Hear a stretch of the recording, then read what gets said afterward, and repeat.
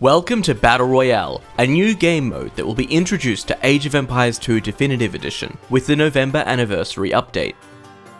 Each player begins a match with a limited number of units. Each of these units can then explore the map to find and capture supply and military buildings by eliminating the Gaia defenders. Your base resources generate at a speed of 1 resource per 4 seconds. Controlling supply buildings will increase your resource generation by 1 resource every 4 seconds per supply building controlled. The more supply buildings you control, the faster your resources will generate. Military buildings allow the training of units for you to rally your forces onto the battlefield. Controlling more military buildings makes it faster to bolster and replenish your armies.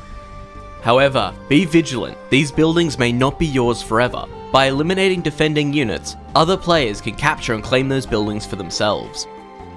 Controlling the majority share of supply and military buildings will give you a huge advantage. But remember to continue pushing towards the center of the map, as your opponents aren't the only danger in Battle Royale.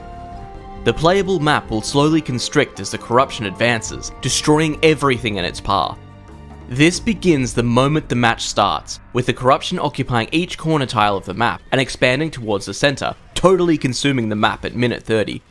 The outer supply and military buildings will crumble quickly, rewarding those who aggressively push towards safety in the center of the map, provided they can defend their position against the advancing armies fleeing the corruption.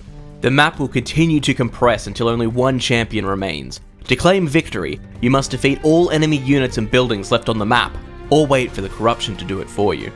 With limited supplies and time, focusing on your civilization's strengths and timing your attacks will be key. Decision making and strategy are a large part of Battle Royale. Ensure to use your opponent's actions to your advantage. After all, there can only be one winner. We've introduced 5 new custom maps, specifically designed to complement the gameplay of Battle Royale, that you'll be able to enjoy in the new Quick Play feature. It's going to be a wild and different Age of Empires experience. We're excited to see where Battle Royale takes Age of Empires 2 Definitive Edition, and we've got lots more big announcements coming. For now, enjoy Battle Royale, and we'll see you on the battlefield.